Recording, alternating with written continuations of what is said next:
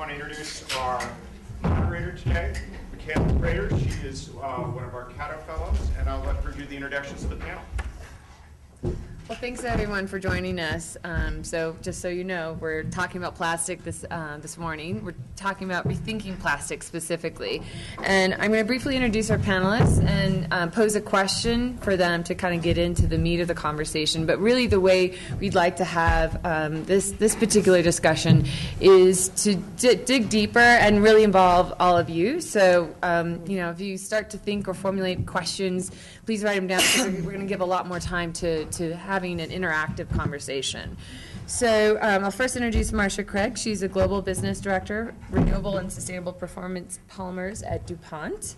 We're joined with Lauren Faber, who's also a Cato Fellow, who's the Assistant Secretary for Climate Change at the California Environmental Protection Agency. And we're also joined by David DeRothschild at the end there, founder of, is it Mayo? Mew. And Ron Gonen, who's also a Cato Fellow, who's a co-founder and director of Recycle Bank. So to get right into it, I want to first ask Marsha, what does the idea of plastic redesign mean to you? That's a great question, and again, it's a pleasure to be here with this very diverse panel. We had a great discussion already at breakfast this morning. I think it's important, before we start talking about what we're changing, to take a quick look back and talk about all the very positive things that plastics has brought to sustainability in our past. I think really any of us can't really imagine a world without plastic. You think about the things that safety of bicycle helmets or seatbelt components or lightweight containers that don't shatter. And if we hadn't had advances in plastics, the automobile engines would be so heavy we'd probably still be getting 10 to 12 miles per gallon, which was about what we got in 1970. So let's look backwards, but also look forward to a couple of ways that DuPont is applying science.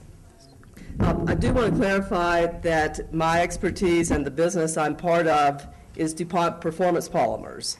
And so that is the area that I can most confidently speak about. It's a class of plastics. There's a lot of different plastics. It's a really wide range.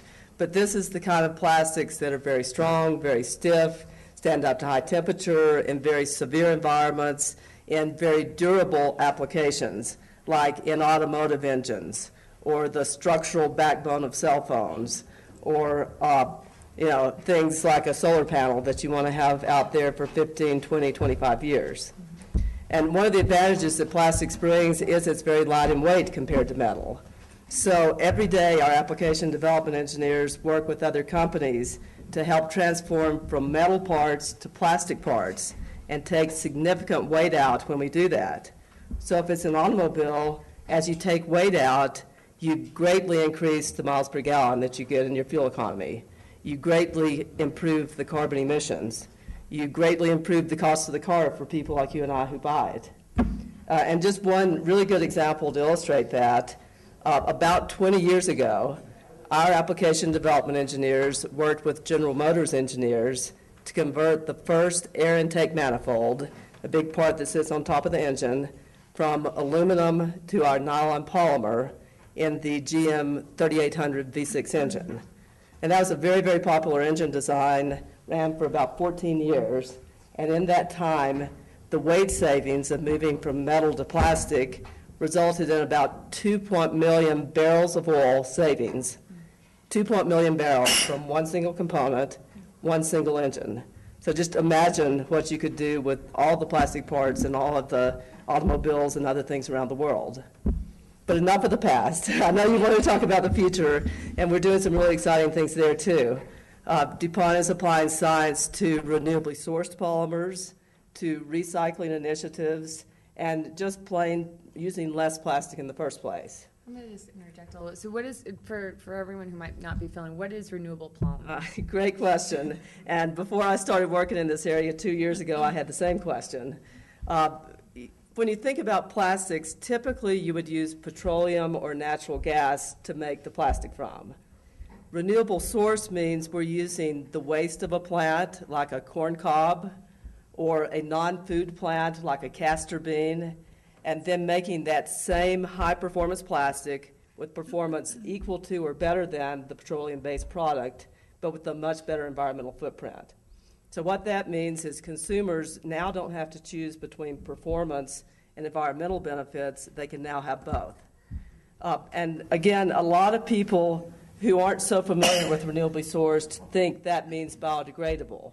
Well, it can mean that, but it can also mean the areas that we in DuPont are focusing on, which is very durable things that stand up for a long time in aggressive environments.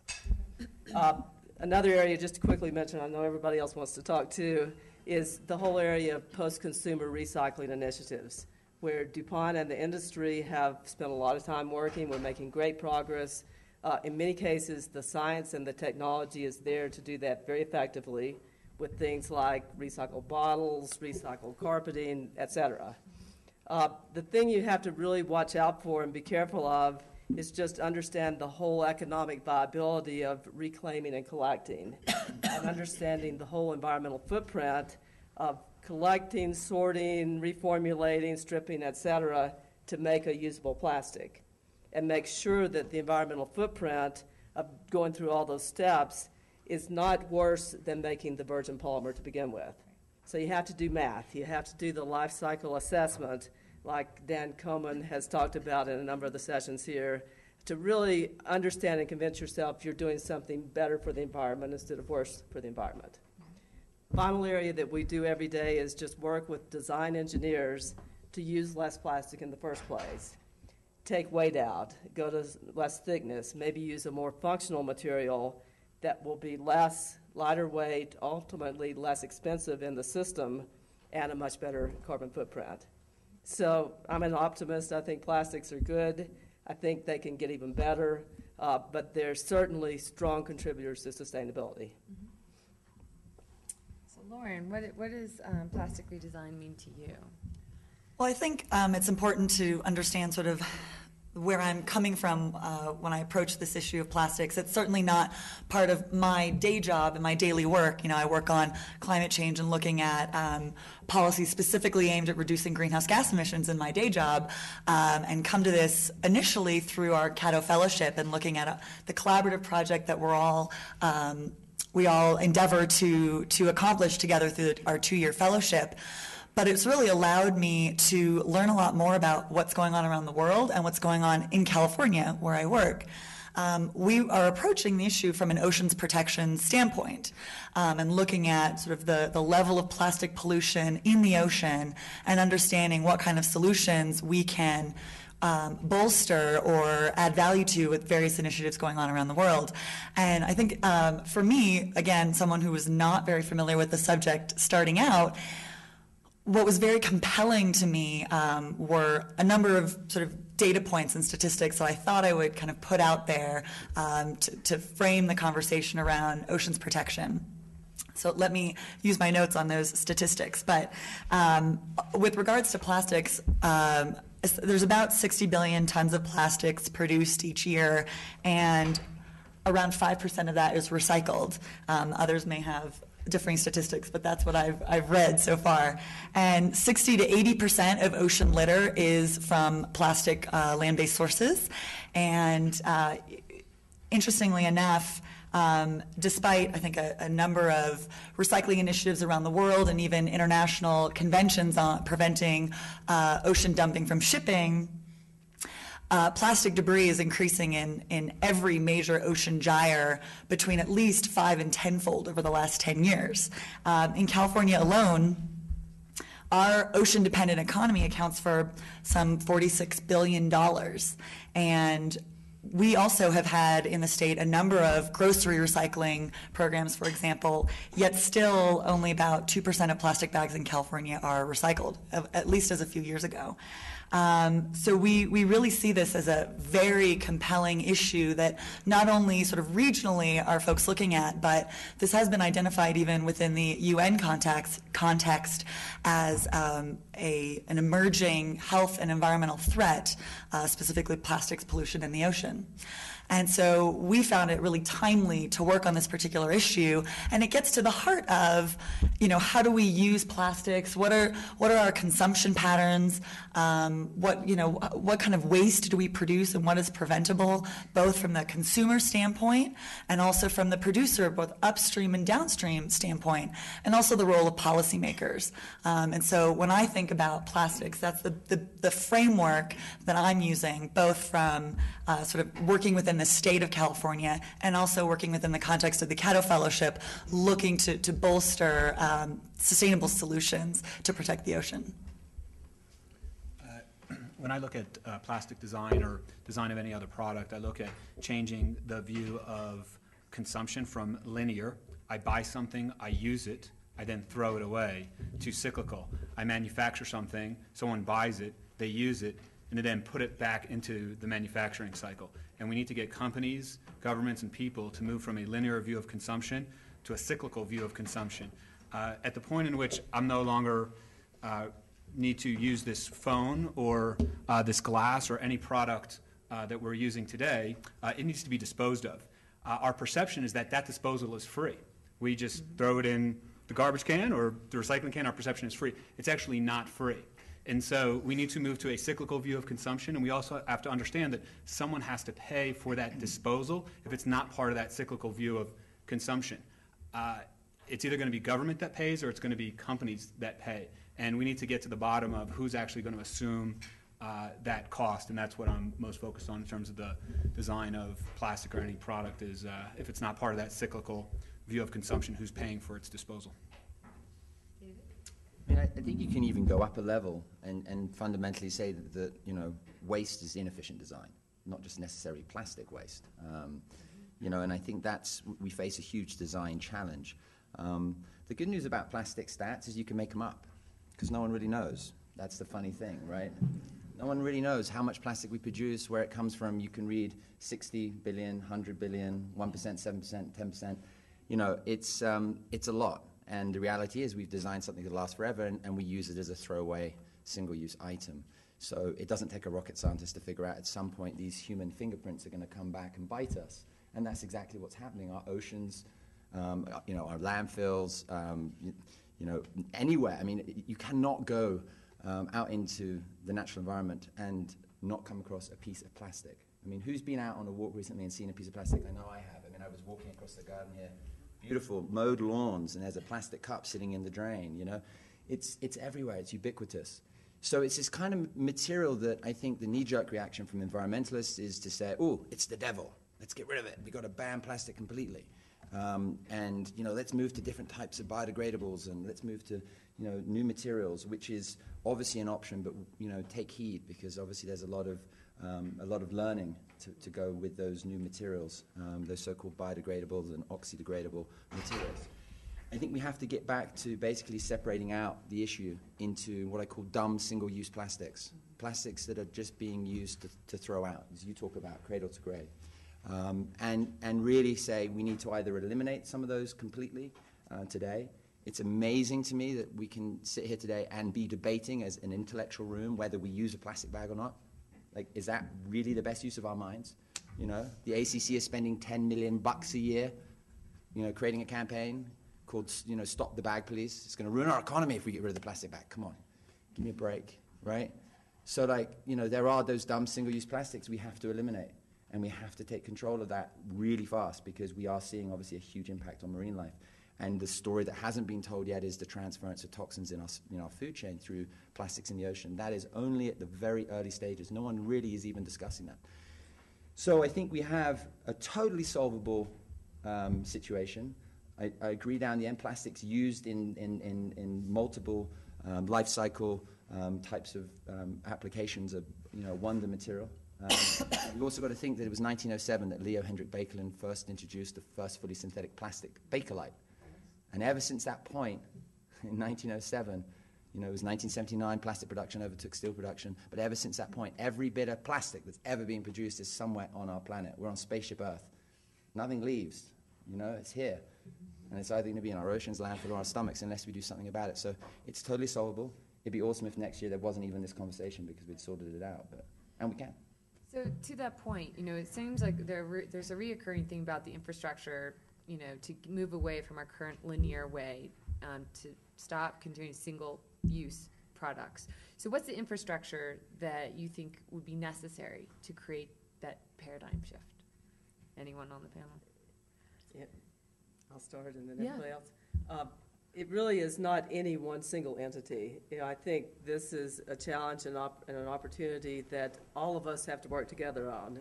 From each of us as a consumer, not throwing that plastic bottle or that cup or whatever down on the ground, so it makes its way into the groundwater and the ocean. There needs to be more infrastructure around recovery and recycle. There needs to be more of us in industry doing work to use that appropriately to make it into a usable product in the second use. So reduce what we use, recycle, and ultimately, recover energy value if that's the right step at the end of life. Well, I would just add that, I think there are a few kind of easy wins or sort of, if you step back and think, why is this happening? Why are plastic bags in grocery stores free? I don't really understand that. So there are simple kinds of questions where why can't you kind of build in full cost accounting and price appropriately, and sort of who has to take on that role? Is that for policymakers to look at, and what are some of the obstacles to doing so? And also on packaging and kind of what kind of incentives can be put in place to reduce packaging itself. We were talking this morning and I was saying, I've never understood why I need scissors to open a package of scissors. Why does it have to be, so strong? And what kinds of incentives can be put in place so that producers are thinking more about that kind of packaging and why it actually benefits them to reduce packaging? And so I think, that's part of the story, and I'm sure Sir Ron has a lot to add on that subject.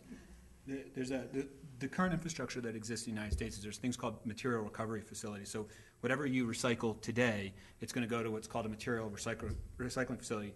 What's important about that from an economic perspective is if you don't recycle that paper, plastic, glass, tin, aluminum, it's being driven usually far away to some landfill. That material recovery facility is going to be located within your city generally, so it's creating local jobs. In terms of the revenue that material recycling facility can generate, has to do with the value of that commodity that the market is willing to pay. Now, for plastic 1s and 2s, there's a really healthy market. For plastic 5, there isn't a healthy market. So it usually goes from the recycling facility to a landfill. It's not the recycling facility's fault. They need a market to sell it to. The person who is responsible for creating that market is the company that's putting that number 5 plastic out there and is not taking responsibility for buying that plastic back from the recycling facility and reusing it. Just a good example, we're talking about the caps on your shampoo bottles.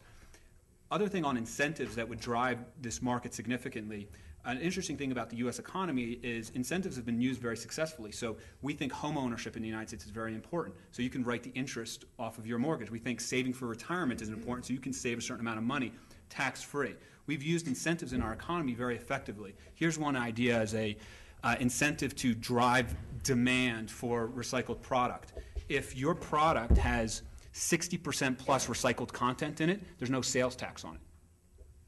That would force companies to go to recycling facilities and demand a greater amount of recycled product. It would force them to promote and fund municipal recycling programs because they would need that supply, because the more recycled plastic they could put in their product, the closer they could get to 60% or 80% and not have to pay a sales tax. Now, the government would be losing some revenue from the sales tax side, but they would be saving a significant amount of money because there'd be less product going to landfill. The recycling facilities would grow, which creates a payroll tax. So just one quick example of how you could use incentives to, again, close this loop.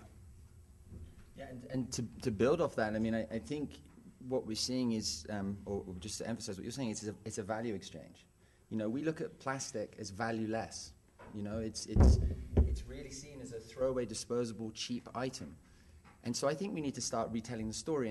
Diamonds is a great analogy. It's controlled by a few companies. It's commonly found, and it's controlled by a few companies, and the market is, basically manufactured. There was a fantastic advertising PR campaign in the 30s to say that, it was the symbol of eternity, and That this, because it lasted forever, so would your relationship, and you should buy one for your wife. So it became this valuable story and value exchange. And it was a beautiful story, but everyone also knows that plastic is also controlled by a few companies. It is lasts forever, and the story. All the women in the room are saying, "Is he advocating plastic engagement rings?" I am. All the men are like, "Yay!" But the idea is that the value exchange is that it's valueless. And so I think what we have to do is unlock the infinite potential of plastic. You look at an aluminum can, and you realize you could build a plane. You could build a skyscraper. We could build anything. It's infinite potential. So is plastic. So why is it still seen as valueless? Because the machines that are being made to make the stuff, a lot of it for packaging, and I'm talking about the sort of cheap single-use stuff now, the polyethylene bags, and those machines need to churn. They need to run huge volumes. You can't stop them. So it's in the interest of the industry to just wrap everything they can. It's like just swallowing up everything. So I think, to change this, we have to sort of, get back into value exchange, get back into unlocking the infinite potential of the material, stop looking at it as a valueless resource, have some transparency. The one thing you mentioned, you throw out numbers. It's like, 3, 1s, 5s. We've all seen them. What do they really mean? I'd say from an education standpoint, they were really just markers introduced in the late 80s by the plastics industry to basically say this is one type of plastic or another. In other words, it's like this is wood, this is copper, this is aluminium, this is plastic. They're just to sort. Doesn't necessarily mean they're recyclable. That little triangle, if you were to take that triangle off the bottom and put it onto the label, it'd be false information because people presumed that it was actually recyclable or recycled. That's not entirely true. So we have to start really being careful with how we speak about this stuff and how we start to have that value exchange. I think that's really important. So education at the most prime level that's, independently authored. I think it's also, getting back to something Lauren said, it's important to use plastic in the right way in the right place. And you referred to the scissors packaging that's so hard we can't get into, and that's obviously probably not the best use. But we've talked a lot this week about feeding the world and what do we do in 2050 with 9 billion people. And proper packaging of food helps preserve that food for the life it takes to get on a boat and go from point A to point B. So, we have to look at the positives, we have to look at the negatives, use the right thing in the right place, and be smarter about the overall equation. Can I touch on something David, I think, bring up something important that got also discussed in our lunch yesterday, which is the value side of the conversation. And I think we need to change the nomenclature to get to a solution. So today, when we throw something away, we say, I'm throwing it in the garbage, or this is garbage. And as long as you call something garbage, people won't recognize the value in it. We think in terms of our own language construct. But if you look at it as a resource, then you can start to change people's behaviors and attitudes. So if you say to somebody, this is garbage, their initial reaction is, I got to throw it away. But if you say to somebody, this is a resource, then they're not going to want to throw it away, and they're going to ask you, what can they do with it? And so we need to change the conversation around the end use of product from garbage to resource. And if there is no value to that resource, then we need to go back to the beginning of the chain and ask, well, why was someone manufacturing something that was going into our economy that had no value to it at the end? And if they do want to produce that and put that into our economic system, that's their prerogative. But if there's no value to it at the end of the life cycle, they need to pay for the disposal of it. And then you'd see a quick elimination of that. But we need to change the nomenclature from garbage to resource. Well, and I just want to add to that, and sort of over the course of the last few days, at least the sessions I've been in, we've been talking a lot about sort of changing consumer behavior and that impact versus sort of large scale, either private sector or, international policy change, and sort of where can you have the biggest impact, and is consumer behavior too slow to change when you're talking about urgent environmental calamities potentially. And so I think this is a classic case of, how do you tackle the different areas? How do you have the best impact? And if you really want to change consumer behavior, how do you structure education in a way that isn't a very slow process over time, over generations, versus is it about changing incentive structures just, at the cashier's counter, or sort of, where do you do it where you have an immediate impact as opposed to teaching it in schools? But there's absolutely, we should be doing that, but it's a longer term process. It's kind of a collaboration of, you have some policy, you've got a lot of companies out there, you can read in the news about Coca-Cola or Pepsi or P&G or Toyota or General Motors or others putting bold statements of using recycle-based materials or renewably sourced materials, major retailers, Walmart and many others, who are driving the supply chains to do just this. The plastics industry, through American Chemistry Council and other associations, all aiming towards the same goal. And I think if we do that with many different people coming from different perspectives, we're going to come to the best overall solution. I want to sort of build on that a little bit, but also sort of think that we need to be real about this. I mean, the ACC is spending $10 million a year pushing the plastic bag. Let's be real about that. Let's be honest. Coca-Cola, I love the fact that you're using plant bottles, but 10 million plant bottles is not even 10 seconds worth of production, right? Let's start being real. Come on, guys. Honesty, transparency, man. I mean, to get to big steps. But you do, of course you do, and I totally agree. But let's have some choice editing. We can take some of this stuff offline today. We don't need plastic bags. We don't need styrofoam cups and containers. It's blocking landfill. It's, if you're a turtle and you're swimming around in the ocean, no one teaches you at school, at turtle school, the difference between a plastic bag and a jellyfish. They look the same, right? 7 out of 7 turtles are now on the endangered species list because they're swallowing plastic bags. And we're seeing so much headwind coming from industry who's basically hanging on to an old model. They will lose. It will be, it's like, but do you want to be progressive and say, look, if you make plastic bags, why not just change the material? You've got the distribution set up, make a recyclable bag. It's like if you're an oil company, why not change and just, you're distributing liquid, become the biggest transporter of water in the world. So I think we just have to start thinking smarter and being realistic and honest and say, all right, let's just tick a few of these off the list. Let's innovate materials, but let's just tick a few of these off the list and stop fooling ourselves, because we're the ones who lose out, and so does nature. And I mean, I would just say that, in the context of thinking about alternatives, we have to be very careful that we're not creating other unintended consequences when we move to other alternatives, whether that's the resources used, the energy inputs, yes, the ability for those to be recycled into themselves. So, it's not always the case where alternatives are immediately available that solve every problem that you're trying to solve by banning the bag or what have you. Yeah, I mean, there's a lot of misinformation, especially these things here. Everyone goes, yeah, I'm using greenware and it's awesome and it's definitely a step. And I'm not anti, steps and companies making bold moves, and don't get me wrong, but I think we need to be real about stuff. I think we can't introduce stuff that just doesn't have a home, right? I mean, this is only useful if there's an industrial composter, right, which there really isn't anywhere. Very few. It's got to have the right anaerobic environment. You take this and you plant it in your garden, it's still going to be there in 45 days. And the idea of biodegradable plastics is also a joke. You're chucking an additive in there and you're saying it's going to break down in 80 years instead of 100. Come on, let's get real again, right? So I agree with you. We've got to be smart about this, and we're not. And it's kind of crazy because this is kind of like a really simple issue to solve. And how awesome would it be just to wipe this issue off the planet right now? This whole conference, if they just stopped everything and said, we want to get rid of plastic, and hats off, it's on my head, to the Cato fellows and everything, because you guys are just, you can do it. But you just do it. You know what I mean? Really do it. Don't just sit around and talk about it. If you're talking about this next year, you failed. And as a plastics industry person, I'm not in it, so the pressure's on you guys. We can just sit down, we can just get rid of plastic, but just do it. As a plastics industry person, you say let's get rid of plastic. Plastic covers a wide range. So let's talk about the places that we need to continue and strengthen, and the places maybe we need to redirect. And your leadership would be awesome. I mean, if you stand up and say, look, we're all for smart plastics, but we're also against dumb plastics, that'd be a bold move.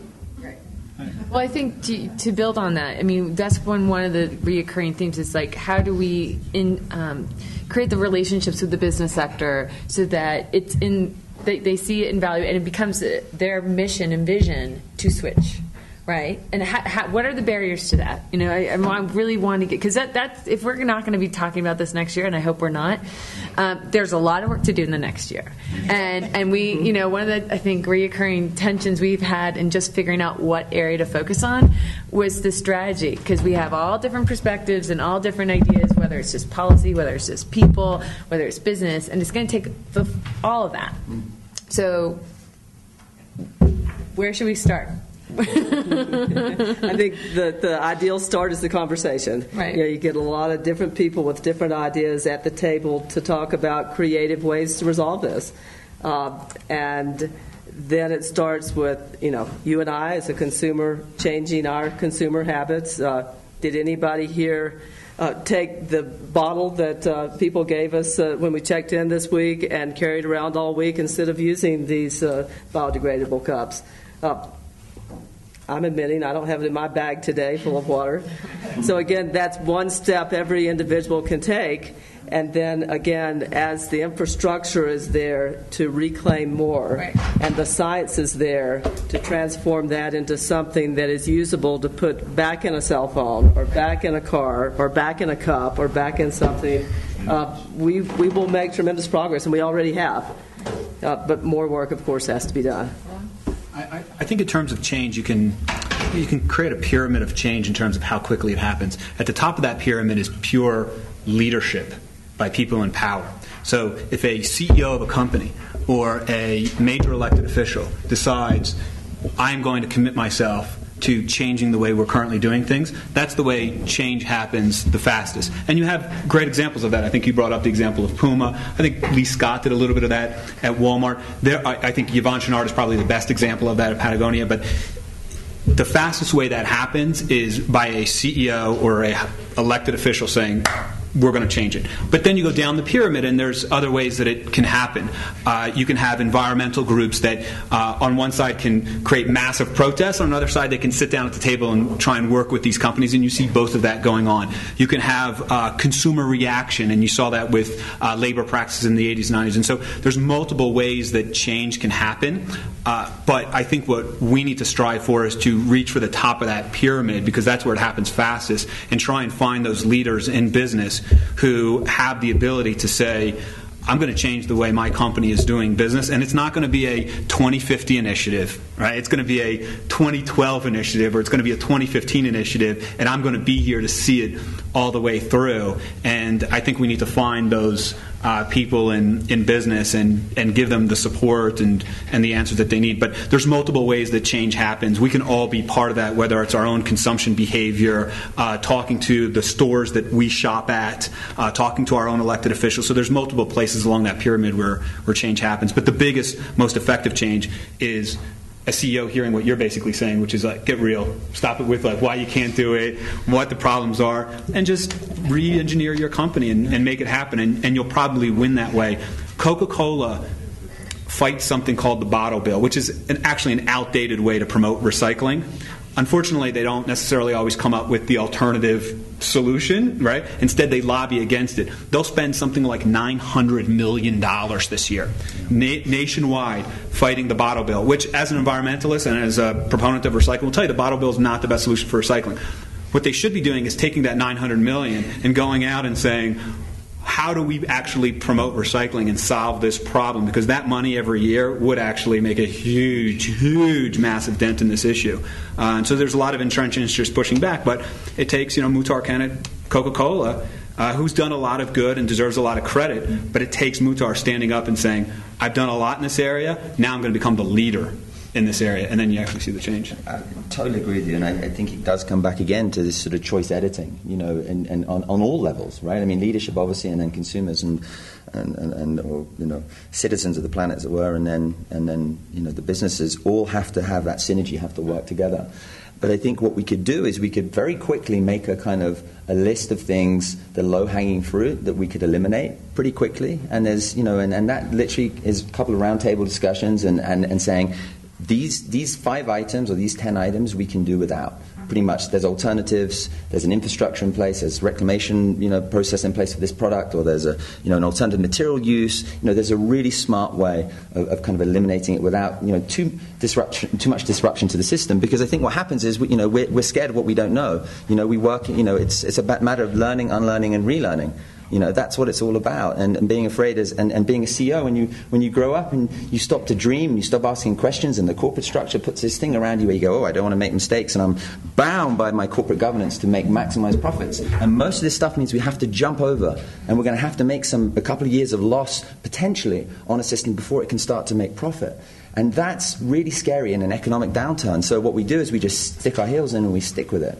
So I think we have to be brave, and I think we have to create tax incentives, leaders in government, to create tax incentives for businesses to take those steps, to see that there's an economy there, to see, you've seen it with, carbon credits. We're still fighting on, is the market real? Where does it go? How does it, if there were some leaders to create the marketplace, to take these initiatives into real practice, we would see businesses follow. I have no doubt about that. But we have to come back to you and me. It's you and me. We vote in the leaders, we buy the products, we support the businesses. So I would say the biggest power lies with us. It's our ability to choice edit companies and products and services that don't make sense. I think the one thing I would add to that, and I think you made a lot of great points, we need to assess and just do the real life cycle assessment to make sure that whatever we replace what we take away with is better for the environment than what was there in the first place. I totally agree. Lower energy usage, lower greenhouse gas emissions. DuPont doesn't sell plastic, it goes into plastic bags, so I'm not an expert in that. I've heard if you use a paper bag instead of a plastic bag, you actually use more energy to produce that paper bag than the plastic bag. Well, that's probably not an acceptable trade-off either. So you need to thoughtfully think through how do you replace what you're doing in a better and more environmentally friendly way. There's no doubt we have an impact whatever we do, and it's just 100% getting smarter with those studies and making sure that they are as truly independently based as possible. That's important. And I think the other part of that, in terms of the whole assessment, is also the human impact, right? Mm-hmm. It's our health impact and the ecosystem, right? That's an overall part. Looking at materials and what their life cycle after what goes into their creation, but also how long do they stay with us and in us? We are exposing ourselves to so many chemicals every single day. Exactly. I mean, Ron, sorry. Just to give everybody an example about a leader who makes a decision, follows through with it, and actually changes the way a city operates. It's related to environment. 10 years ago, you could smoke in a building in New York City. You could smoke in a bar in New York City. Today, because really Bloomberg, and it was just because it was important to him. There was nobody really lobbying Bloomberg. This was an important issue to him. You can't smoke in New York City. You can't even smoke in the park in New York City. You're not allowed to smoke in the park in New York City. It's just one elected official who took on a cause that people lobbied against vociferously. The business community did not want to see this come into play.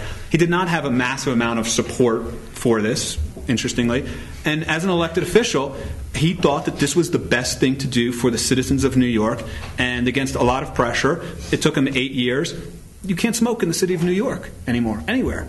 So it's just a good example of an elected official saying, this is what I believe in, and I am going to make this happen, and we're going to create a cultural shift. And there's probably 10, 15, 20 examples of elected leaders around the world who take on a major issue, really believe in it, and follow through. And there's examples of CEOs. The reason I bring that up is oftentimes when we meet well-respected, renowned CEOs or really well-respected elected officials, we get a little googly-eyed. We go up, we say, how are you? Oh, this is great to meet you. Can I take my picture with you? And what I would encourage all of you to do is, while you're doing that, whisper in their ear, I really appreciate this thing that you're pursuing, or this is an issue that's really important to me. What are you doing about it? Don't get googly-eyed in front of big-time CEOs or big-time elected officials.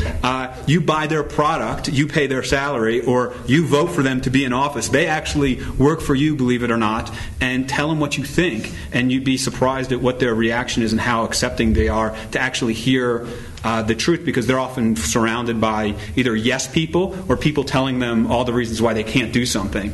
And you can have an actual massive impact by, when you get in front of those people, actually having the courage to just confront them and have a conversation. So just to build quickly, I know just on the chemical thing, what I was going to say is that, this is a conversation that hasn't been discussed, really. And I was saying, we expose ourselves already to thousands of chemicals every day, whether we like it or not. And as I was saying, plastic photodegrades. It basically gets smaller and smaller, and it's working its way into the food system. And this now becomes a much more emotional story. Who in the room eats fish? Meat? Anyone? Right. Anyone not eat? A few of you didn't put your hands up. But right, basically, if you're eating fish or you're eating meat, because meat is fed on fish meal, you're effectively exposing yourselves to lots more chemicals. And it's so early on. So early on. And think about it, why are we wrapping, I saw the other day, not to name companies, but Del Monte, wrapping a banana in biodegradable packaging. Like, the banana is the best packaging that nature can give you. It's like, and we're going to go and, we're going to make it better, right? And then we're going to get, a pat on the back for doing it in green packaging. That's how absurd it is. So think about the health issue, and that's where the story could become a lot more emotional. If you're trying to sell in change on especially single-use plastics, the health issue is a massive, massive area, because it's like, what's in it for me? Recycling is a dustbin. It goes in, like you said, it's garbage. It's away. It always is. We all do it. We put it in. If you're slightly smugger, you recycle it. I've done my bit, and then you walk off. But it's, we've got to start looking at the health implications massively. We're going to take questions from folks. So we're going to start right here. So we'll go down. Thank you. Thank you all very much for your leadership. My name is Allie Rogers. I'm the director of the Green the Capital Office at the U.S. House of Representatives. So 4 years ago, we started a composting program, totally switched all of our products in the cafeteria to the greenware and other items, created a compostable water bottle. Obviously, that is not the end game. We would love to go to reusables. We just have so many visitors, so we're working our way there.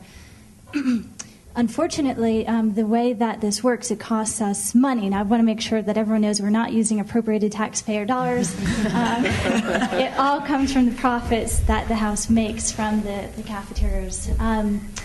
As some of you probably know, several months ago, the new leadership of the House decided to switch. So we're now going back to plastics and styrofoams. It's obviously much more cost-effective, depending on how you do your economics. Speaker Boehner was tweeting, "Plastic is back." And so, I was wishing that we could find a cost-effective solution. Unfortunately, when you bring in the labor, you bring in the increased trucking to the composting facility, you bring in the markup. These products are significantly more expensive than the plastics and the styrofoams. So my question to you is twofold. How do we push the market forward so that we're not bound by this first level of economics? And second, what advice do you have for me and our office right now in this position of this really partisan fight that we have of the plastics versus better solutions? My guess is that, one is I commend you for what you did when you tried to get everything changed over, so I think that's great. My guess is, without having a complete view into what you're doing, is that there's probably not a full cost accounting going on. So in the Washington, D.C. area, you're paying between $70 and $80 a ton for disposal at landfill. So you're looking at how much does it cost me to buy these products. What you're not looking at is how much are the haulers charging us to dispose of these products. And if you went to your hauler and said, and people pay for cardboard and paper and plastic in the Washington, D.C. area, and if you went to your hauler and said, I want you to give me a full cost accounting. If I filled your truck with recyclables, how much are you paying me? If I fill your truck with garbage, right, how much are you charging me? And that needs to go into the full cost accounting of operating your cafeteria. It's not just how much does it cost me to buy all the products from my cafeteria. It also goes into how much does it cost me to dispose of all the stuff that's coming out of the cafeteria. And I bet you if you put that together, you'd actually have something that's potentially workable, because the cost of disposal in the Washington, D.C. area is pretty expensive. And landfills hate styrofoam. You've got to remember they get paid by volume. So the truck's full and it weighs nothing, right? And most of the landfills now, it's all airspace, so they can only build up so high before they shut the landfill down. So they hate it, so they'll be on your side. You should go and get the haulers and those guys, because they don't want to be hauling stuff that's valueless and is garbage. Yeah, and so then when you get that full cost accounting numbers, have a friend of yours, leak it to the Washington Post. The Washington Post is actually a 50-50 partner with a large recycling facility in the Washington, D.C. area. They got into it about 20 years ago because they wanted to recycle paper. So I can afterwards. I'll tell you who that is, and they'd be happy to put that on the front page. So. I would just almost add to, even though I'm in the moderator role, the health issue. I think that is a way to win over kind of the, it's no longer plastic, it's my health and my well-being. And that might be a stronger motivator for some folks. Actually, styrofoam, it's benzene and styrene, and there's huge leaching that goes in, especially in takeaway foods. And then next time you have a bowl of pasta or something in it, or a takeaway, and look at the ring that's left, right, and the high-fat foods. And so that's the issue. And also, it is scale, right? So it's like, it is finding leaders who are willing to stand out front and break new ground and wait for people to, to come together, so that, the scale is what's going to change us. Obviously, that's an obvious thing to say. Yeah, and I think there's a couple things you can do, even if you try to work more with the city to scale up some of the procurement, which you may already be doing. But, ironically, there's a huge role for policymakers in changing the incentive structure. So, there's a conversation that can be had there. On the health issue, this has been something I've really been interested in with regards to sort of changing hearts and minds and how you really do impact people at home. But you have to be honest about the data and information that this is an emerging area of science, just as a caution. I'm going to take a good question about Sanji. All right, so David, you're admonishing us to be real, okay? But the way the panel is presenting this thing is, it's not real. There's a good case to be made that plastics saved American forests. We all ran around getting paper bags and cardboard boxes and wrapping stuff up, and we had the number of people we have today and the consumption rate we have today. We probably wouldn't have 170 million acres of federal forested lands. The number one growth of bottled water in the world is in Pakistan. Pakistan. And it's there because people can't get clean water any other way. Now, what's the solution to that? Obvious solution is build pipes, build toilets, set up infrastructure so that you get it right. Absolutely. But this is a government where only 5% of the people at best pay taxes. So if you want to save people's lives, literally save people's lives in Pakistan, there is not a good alternative except having really light, really cheap plastic bottles. That's why it's growing in Pakistan, not because people can afford Fiji water. And then you come to this town and you start looking around at what the high brand water is and people are using. That's where you go mad about it, right? So in some ways, the campaigns that you want to lead to get people to get real, you ought to really focus on stuff that will terribly embarrass people about their use of plastics as a way of reminding them their impact on the earth. But the thing about plastic bags and bottled water in foreign countries, at the end of the day, you're really only going to hurt probably the poorest amongst us. So when you admonish us to go out and be real, make sure we're clear about what that means. I'm just taking issue with that a little bit. Listen, no, I'm 100% behind you. I mean, ironically, though, we've seen more leadership in developing countries over banning plastic bags than we have in this country. Kagame in Rwanda, in Mumbai, the list goes on and on. So, what I'm not advocating is that you cut off, clean source of drinking water to people at all. And in fact, what you'll see more and more in developing countries is that actually it's resource management. So, locals will go out and grab bottles off the street and reclaim them to build stuff, to turn them into, new materials. I've seen some of the most ingenious schemes going on in slums around Guatemala where you've got people taking plastic bottles, putting sand in them, building houses and earth rendering over them. Right? So inevitably, it's like any issue that we deal with, it's got to be looked at locally as well as with a global perspective. So I don't think that I'm advocating that there's going to be a global ban on bottled water. Plastic bags, I still can't see how they, help the environment. I can get your point about the trees, but I think if we were to choice edit both paper and plastic out, you'd see an innovation rate around new material bags coming out. Companies like Chico Bag, who are concurrently being sued at the moment. Chico Bag are being sued, Right? You have a Chica bag, or you're suing Chica bag? I know, Yeah. So can you tell people what Chico Yeah, bag so is? Chica bag. I mean, there's been the Chica bag is these reusable bags that you can carry with you, and you can reuse them, and they're convenient. And so there's been a number. There's a court case going on at the moment about basically freedom of right and the fact that they're promoting a reusable bag over plastic bags. And I think that was the basis of the court case. And then there was some information put out about the fact that E. coli was found. So the industry took a piece of meat and chucked it inside a reusable bag, left it for a day, and said, yes, there's a high level of bacteria in reusable bags versus plastic bags. If you want to be healthy, use plastic bags. There's a whole load of misinformation. So no, listen, I totally agree with you that that there is a local analysis that needs to be done at all levels. But I can to go to bottled water and think that the number one selling product in Whole Foods is bottled water, right? It's nuts. It's crazy. So those, and we're, if we can't even get, our own house in order, how do we expect to go and lecture other countries about how they should be doing stuff? So I think, we have to take a global view, but I think we also have to be very real right now, today, and, and start taking these challenges. And I think, it's the challenge of ego. Let's start playing cities and towns off each other. Let's start playing leaders off each other. Let's create narratives that say, hey, you know what? Telluride just banned the plastic bag. Why haven't you done it? Oh, Aspen wants to do it now. Great. Now they get into a competition. But So I think you bring up the great point of you really need to understand what is the alternative before you stop using plastic bottles. As long as we don't procrastinate, because we've got so many reports sitting on shelves telling us the pros and cons from both sides, and we have to also keep moving and acting. I'm sorry I have to say that, but I just see reports the whole time. It's in Gentleman in the back. You have to use a microphone. We're taping the conversation. Sorry. Yeah, thank you for your comments. Morgan Williams, I run a research institution down in Carbondale on arid bioenergy production. Thank you very much for this panel. I'm curious if there can be more comment on this single-use economy that we have here.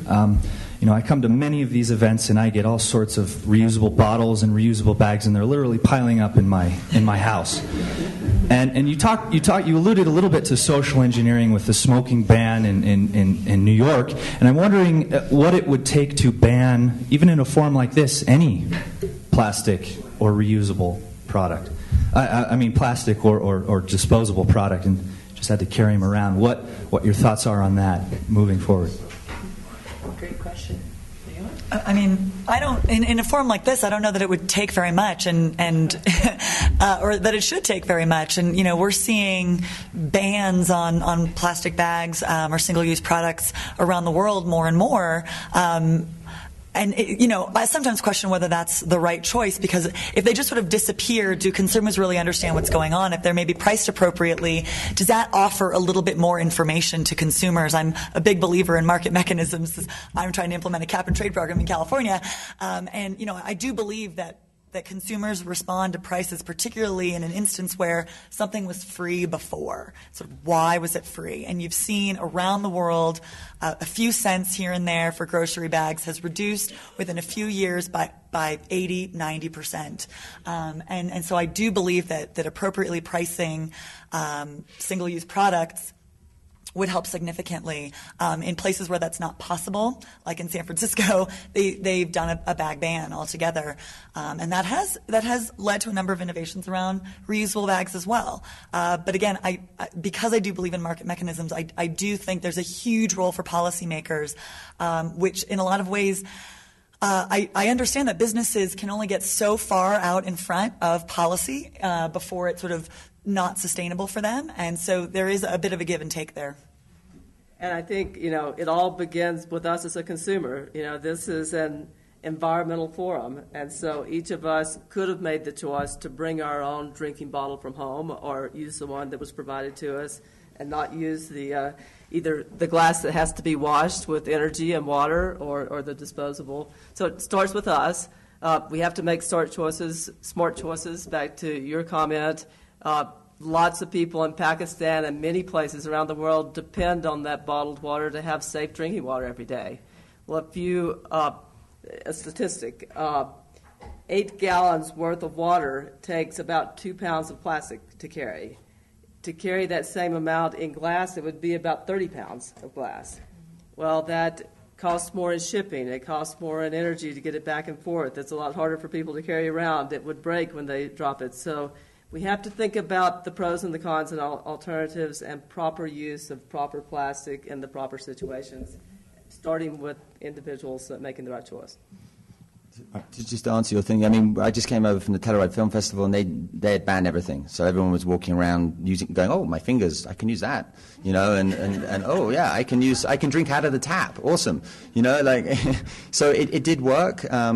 And just to go back, sorry, the thing on the Chico bag, I really recommend you guys go and have a look at his website, you know, because he's really struggling. But, you know, this guy is a super cool guy. He started an awesome business, and he's getting nailed by big, you know, plastic industry, ACC, everyone's coming after him. And I remember what it was. The lawsuit started because of a statistic that he had quoted, right? A statistic that he had quoted, the source of which was National Geographic and UNEP, right? And it was... An EPA, right? Sorry, EPA, and he had cited this, you know, this statistic of 100 million seabirds killed every year, and in fact it was every 4 years. When, you know, so it's 25,000 seabirds every year. And there's, you know, as I said, I mean, I joke about it, the statistics, but the statistics vary massively. So he had been using some of this, and he'd been making comparisons about plastic bags to reusable bags and the fact that they were killing seabirds, and so they came after him for misinformation. And they've started suing him. And the same thing happened. I think they went after the city of Oakland as well. They gave up and went, you know what, we're going to just keep with the plastic bag. We don't have the funds right now. So just if you get a chance, maybe go to the Chico bag and check it out. Sorry for the plug for him, but I just feel he needs it. Oh, sorry. He's got it, and then we'll take that. Sorry.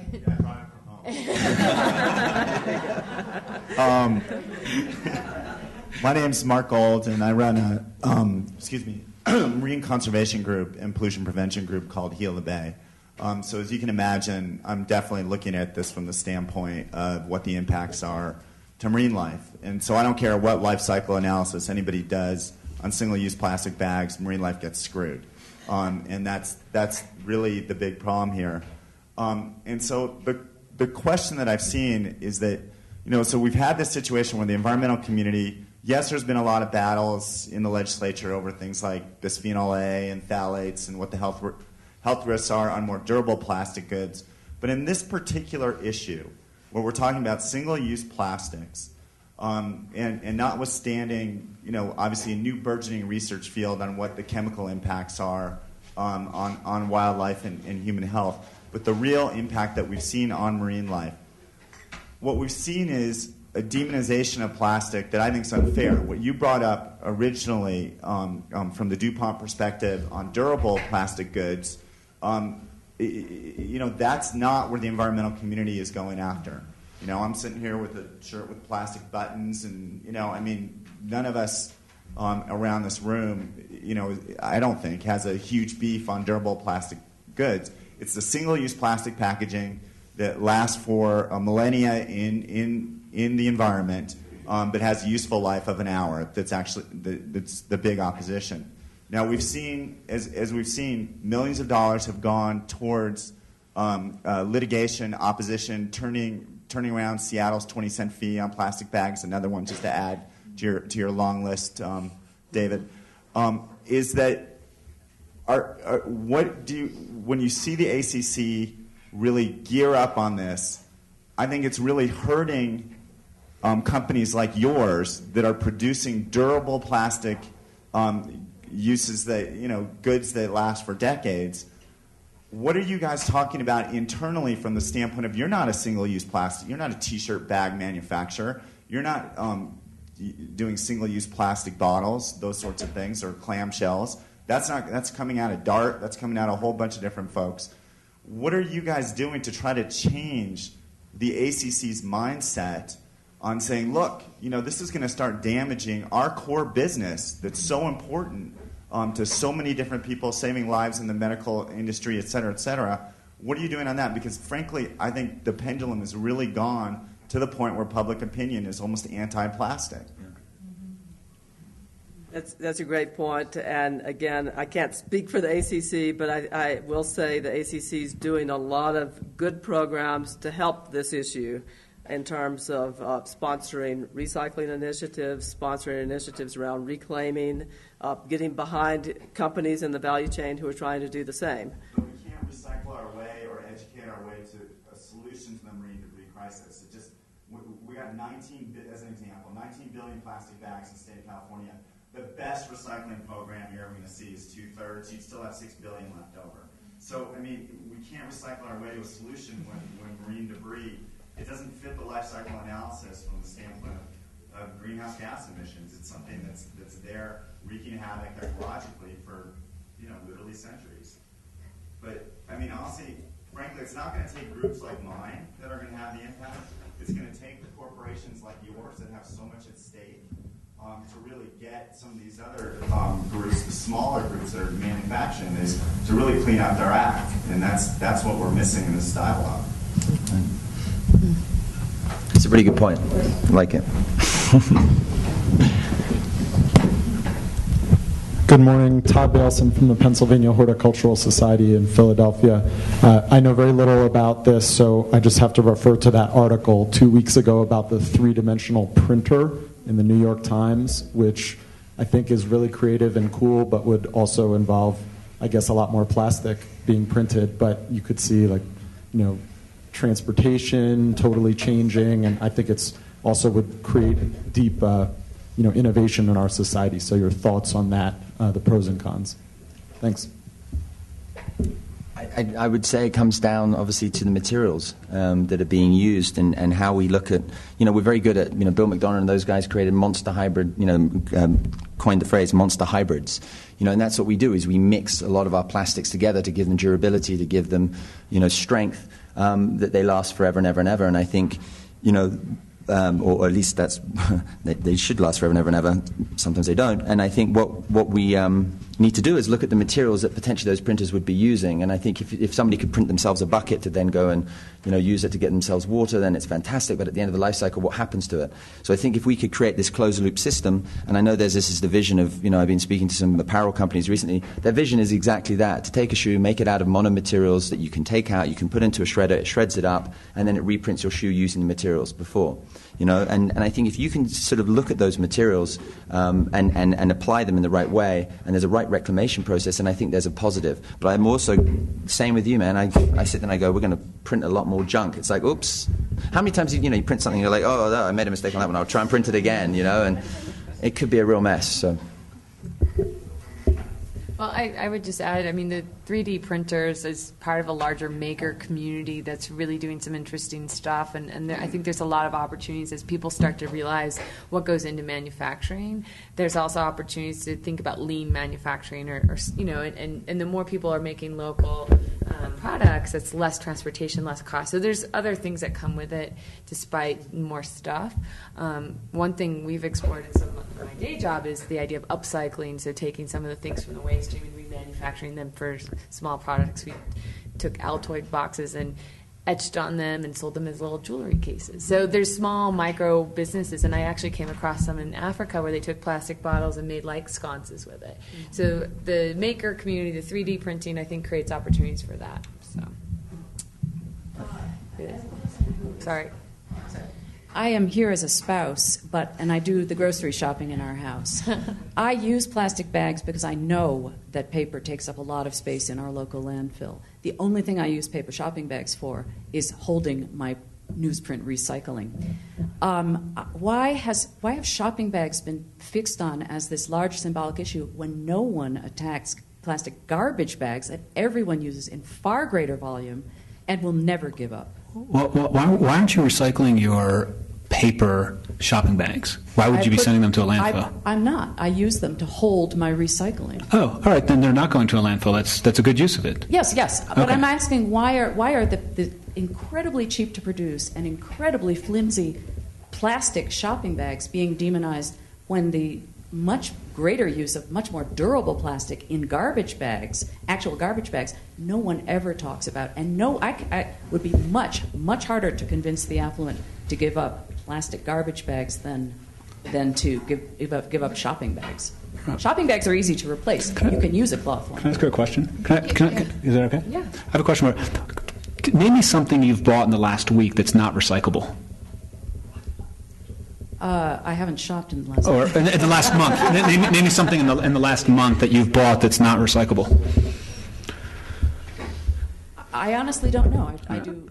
I live in an extremely small town. I do most of my shopping through Amazon. Okay. So most of what you purchased in the last month is actually recyclable. Most of what we buy as consumers in our everyday lives is actually recyclable. Most of what we buy is paper, a number 1 and number 2 plastic, okay, aluminum, or glass. Most of what we buy is actually recyclable. And the reason I'm bringing that up is you're absolutely right about these large trash bags that we have in America. We're probably the only country that actually has these huge, massive garbage bags, because really most of what you're buying is actually recyclable. It should be going in a large recycling container that you have outside your home, and your garbage container should actually be really small, because you actually have a really small amount of garbage. Understood. I understand that, and I compost. I do all the stuff. I'm just asking why people aren't going after Glad bags, which all they do is get stronger. I think they will, and they're starting to. And I think what we have to do is we have to basically create a hierarchy, low-hanging fruit, right? So there's, there needs to be a change in obviously. I agree with you. The plastic bags, and we're seeing now a lot more ones that are made from 100% recycled post-consumer plastics. They're being biodegradable ones, whether you agree with that or not. But there is a movement on that. But you have to think that the actual reclamation, the process of getting that garbage out, and as just alluded to, you can minimize your waste down to nothing. But I think you will see that happen. But I think that's also like, let's stage our wins. Let's win something. Let's create some change, and change inspires change. So if we can ban plastic bags, I think we'll. Yeah, that's what I was going to say. They don't fly away as much. I mean, you look at, there's a very funny video. It's not funny, but it's actually it's quite funny online at the moment about the life of a plastic bag, and it's done in a very humorous way, which is Heal the Bay. Exactly. Well, so it's brilliant, and it's you should go and watch it. But I mean, it's Yeah, that's a good answer. Yeah, I would just add. I mean, that's exactly right. It's not necessarily something that lands in the ocean. It's not something that you just get for free. And it's within an hour's use. So I think there's a very, very different use pattern for plastic bags, for plastic grocery bags or shopping bags, where alternatives that you can have with you in your car when you drive to the grocery store are very readily available as opposed to a big garbage bag. I just want to add to. I was just going to add. I'm a spouse of a spouse. Incidentally, 35 years ago, you could smoke in your hospital bed in Boston, and nurses would empty your ashtray. But I have a question for Marsha, which is that if you were standing in the 1970s and knew only what was going to happen with plastic automobile parts, you go, wow, cars are going to get really small and really light. What happens? There are these unintended consequences to making things smaller and lighter. Cars didn't get smaller and lighter, is the point I made. Well, actually, cars have gotten lighter over time. Since the 1970s, there's been a tremendous amount of progress by the automotive engineers, by plastic companies like ourselves, in converting a lot of that metal to functional plastic that works just as well, in some cases better, because plastic doesn't corrode. And that has translated into measurably better mile per gallon. In the 70s, I don't know if you remember, but the statistics say average mile per gallon was more in the 10 to 12 miles per gallon. Now, we have cars like the Chevy Volt, which makes use of a lot of plastics. Most cars up to 50% plastic, only 10% of the weight. So again, that's helping drive the carbon emissions equations, the gas mileage equation, and frankly, the cost to consumers like you and I. But it's really important to understand some of the other driving factors that have made cars lighter, more fuel efficient, and that has to do, again, with sort of trying to incorporate some full cost accounting of the cost of petroleum, the cost of greenhouse gas emissions emitted by less efficient vehicles. So I think that has really helped. And when you saw sort of a bit of stagnation over the last couple of decades on fuel economy, it was because there was no policy framework in place to require an increase in in car efficiency, and certainly no accounting of greenhouse gas emissions. That has now changed significantly. And California is working with the Department of Transportation and US EPA on those particular standards, but that has really pushed the market. I think it comes back to value. I mean, I could go back to the printer and the things, and we were talking about, and Ron's alluded to as well. I mean, we've got to just change the story. It's a value exchange that we've got to change. The infinite potential of plastic, and it's been, all of us, I think, would agree with that. To some, that there is so much potential. It's just our understanding of the material and how we've misused it. And I think you made a very good point about the fact that, it'd be really interesting for DuPont as well, as a maker, to bring the other manufacturers together and say, look, it is damaging our reputation. It's a brilliant point, because plastic isn't the enemy. It's ubiquitous. It's going to be around forever. We've got to learn to live with it. Otherwise, it's going to continue to destroy our planet, destroy our health, at the rate which is just unsustainable. And the whole word thermoplastic, what it means is you can melt and refreeze and melt and refreeze over and over again. So we can reuse what we produce, recycle, produce it into additional things that can be very valuable to us as consumers, and at the end of life, dispose of it in the right, responsible way. Hi, I'm Jacob Scher of the Natural Resources Defense Council. We've had a lot of discussion today about the role of consumers and the choices they make, but I'd like the panel to talk a little bit about sort of the responsibilities of producers and this whole move towards sort of extended producer responsibility for the 60 billion tons of plastics that are being put into our environment every year. So I think extended producer responsibility is probably the most effective way to actually enact this change. And so just to give everybody an example of what you're referring to, at a high level, a government would say, Industry X, you've sold 100 of these products. We expect 80 of them to show up at the recycling facility, and we'll record them. 20, people could be reusing them, they could have disappeared. We don't expect 100%, but we do expect 80% of this to show up at the recycling facility. If only 75 of them show up at the recycling facility, we're going to assume that that 5% must have gone to the landfill, and therefore you will be responsible for paying that bill. We, the government, or we, the people, are not going to pay for that. You are responsible for closing that loop. And I think extended producer responsibility, which you've seen grow in Europe, the best example is probably in the United States, where there's a 7% tax on electronics in California that pays for e-waste systems, is probably the most important movement, in my opinion, to get this loop closed. What I found is, unfortunately, most industries start off hiring lawyers and lobbyists to fight extended producer responsibility, as opposed to sitting down with NRDC, entrepreneurs, and saying, this is how much we were going to spend on the lawyers and lobbyists to fight this. What could you do with this money to actually find, and here's the key, a proactive business solution to closing this loop? So I think that's the key to tying this all together. And as a producer, maybe I'll speak up. Many producers like DuPont are very sustainable, and we certainly have had a mission of sustainable growth for many years. We started the journey in the 70s and 80s meeting regulations, and then very quickly went beyond that to setting very, very stretched goals around what we use of our own energy and our own processes, the greenhouse gas emissions. And then most recently, in the 90s and beyond, we've set 2015 and beyond sustainability goals to not only improve our own footprint, but to improve the footprint of the value chains we serve.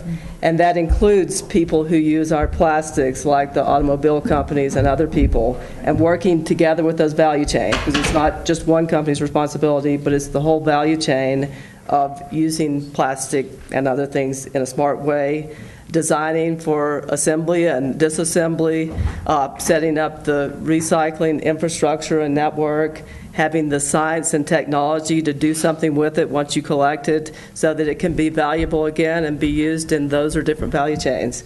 So we take producer responsibility very, very seriously, and I think many other people in the value chain do as well. So we're going to have to wrap it up. Thank you, everyone, for coming. Thank the panelists.